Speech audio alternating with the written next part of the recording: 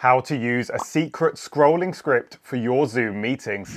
When giving online presentations, you never want to disrupt the natural flow of your speech to read something off a notepad or a Word document. But it can sometimes be hard to remember every single word of your script. So in this video, I'm going to show you how to use a free online teleprompter to make your presentations a whole lot easier. Teleprompters or auto cues are most often used in traditional TV production, offering a way for presenters or news anchors to look directly into the lens without looking like they're reading a script. And you can now create this exact same effect using some free software on your computer. First things first, you're going to want to create a script for your presentation. And this doesn't have to be word for word, it can be bullet points or notes, whatever works best for you. And as you can see, I've written mine in a Word document. And even though you will be using a script during your meeting, it's still best to go through it a few times beforehand, just so you can build up your confidence and get a good flow. Now that the script is ready, it's time to launch the teleprompter, which is completely free to use. Open up your internet browser and head over to veed.io/teleprompter.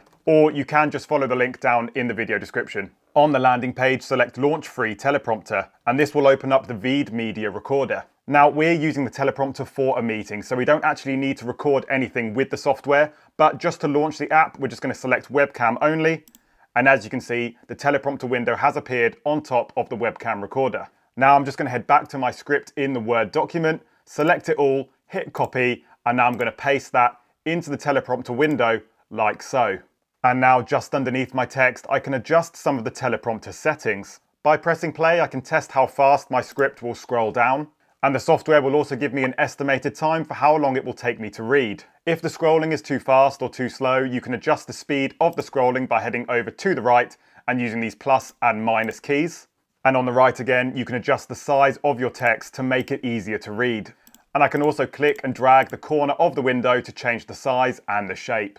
The whole point of using a teleprompter is to make people think that you're looking directly into the lens when you're actually reading a script. And as you can see, if my script is too low down on the screen, it's very obvious that I'm not looking into the camera lens and I'm reading something underneath it. So to make sure I get the best teleprompter effect, I'm going to click and drag my window to the top middle of the screen, right underneath my built-in webcam. And as you can see, in this position, it looks like I'm staring directly into the camera. Now that the script is ready to go within the teleprompter, it's time to set up a Zoom meeting.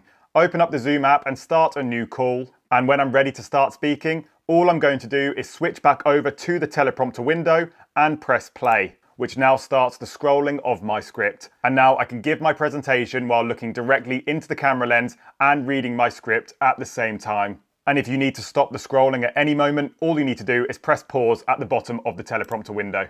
And if you want to keep an eye on your audience within the Zoom meeting, all you need to do is position the windows on your computer screen to something like this. So that is how to use a free online teleprompter for your Zoom meetings. And this same method is going to work with any other video conferencing software. If you found this video useful, make sure you leave it a like and subscribe to the channel, and I'll see you guys in the next one.